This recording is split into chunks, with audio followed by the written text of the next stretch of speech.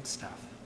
I saw you on CBC on George Stephanopoulos. What's that called? It's called This Hour, I believe, with George on CBC. You were on the end of that show on March, March 28th episode. I don't know why you'd want to give up the work that you were doing with films and YouTube, but yeah, you definitely made a cultural impact. So congratulations on being famous and making an impact in Canadian culture across North America. Sheryl, wish you'd come back, but you got to make the right decision for yourself. I hope it's not because of somebody in religion convinced you not to make films.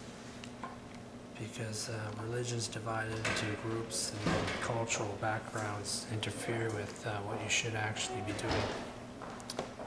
So congratulations, Sheryl, and we will hopefully see you again